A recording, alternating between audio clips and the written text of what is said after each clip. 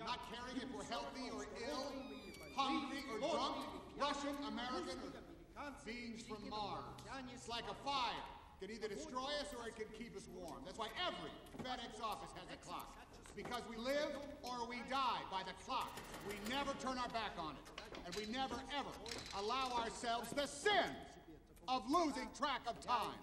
Locally, it's 1:56. That means we've got 3 hours and 4 minutes before the end of today's package sort. That's how long we have.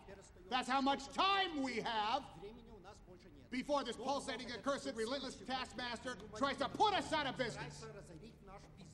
Hey, Nikolai, good to see you. How are you, kid? Look what you did.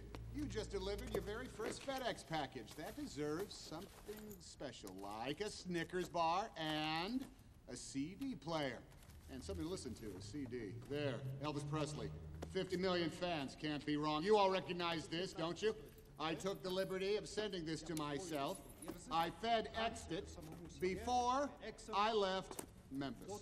You're probably wondering what could be in here. What could it possibly be? Is it architectural plans? Maybe technical drawings? Is this a new wallpaper for the bathroom? It is a clock, which I started at absolute zero and is now at 87 hours, 22 minutes and 17 seconds. From Memphis, America to Nikolai in Russia, 87 hours. 87 hours is a shameful outrage. This is just an egg timer. What if it had been something else, like your paycheck, or fresh boysenberries, or adoption papers?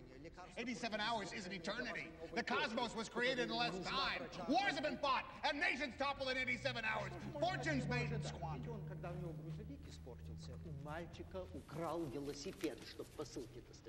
What?